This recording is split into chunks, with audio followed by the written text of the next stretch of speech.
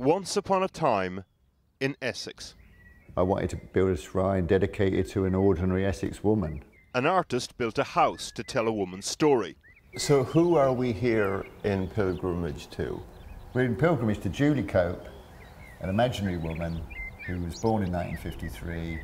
The story's made up, but inside the house, you keep forgetting that. These two footprints, this is where Rob, her second husband, was standing when he heard she'd died, you see.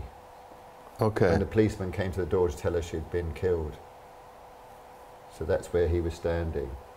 She was a rock chick, you know, she was a typical working class girl, bright, but like many women of her generation, you know, her intelligence was underappreciated by her family.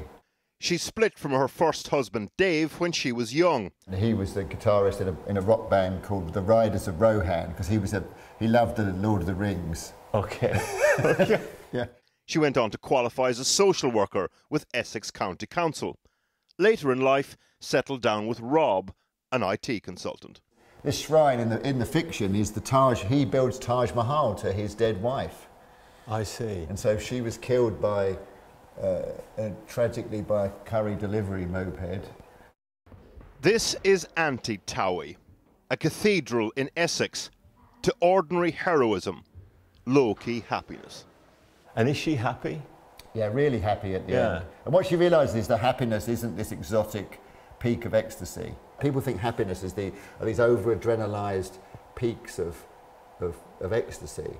Yeah. And happiness is actually, most people are happiness, you know, with their friends and family, going for a drink, walking the dog, hanging out. That's what happiness is. It's not bungee jumping. It's not swimming with dolphins.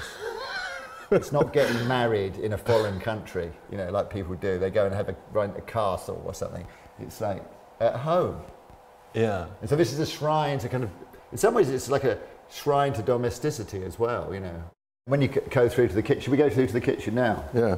I mean, It doubles both as functioning house and statement on the function of houses. When I see the march of the wood-clad flat going across London, you know, it's like, it's so unimaginative what you can do. And I think it would be, if people could put more narrative and kind of specific local colour into places, I think it would just give people a sense of sort of place, and I think that would really help them enjoy their lives.